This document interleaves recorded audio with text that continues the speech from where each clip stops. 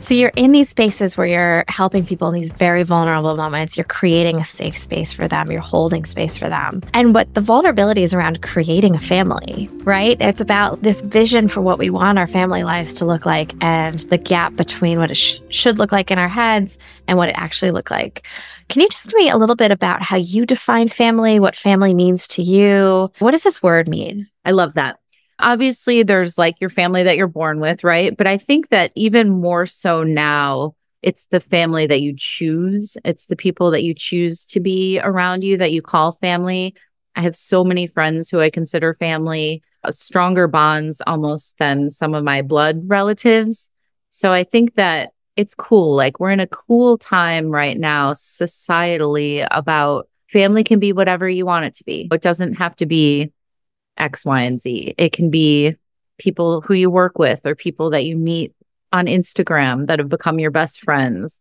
It can be someone you meet through an interview and then you keep in touch. Like I think it's, to me, the more the merrier. I love that I do have my blood relatives and all that stuff, but it's also very cool to have family that I feel has been put into my life for a certain reason or chosen. And then on the flip side, I think it's cool too, to be able to like weed out the people. And this happens probably as you get older, like Totally. realizing people that are taking up your space and your bandwidth that aren't giving you as much as you're giving them or aren't maybe the right fit anymore. So I think that that's cool too, is that you can change family as your life goes on. It's depending on what you're going through. Yeah. It can be like a little jellyfish. Like it can move and reform in new ways. Love that. Yeah, exactly.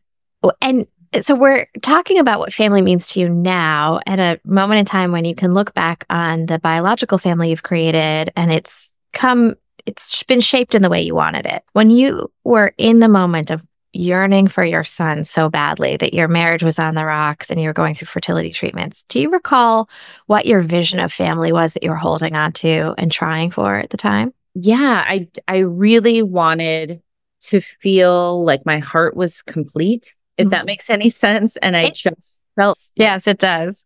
I talked about that guttural feeling where I was just like, I'm not done yet. I'm not done yet. I just feel like there's another... I don't know if it's like a soul or whatever you believe in, but I just felt like there was this other kid that needed us to be its parents. I don't know. It was just like a feeling. And I believe in, believe in like spirituality and signs and the universe and all that stuff. I'm not religious per se, but I do believe in that kind of stuff. And I felt my heart was telling me something that I really needed to listen to.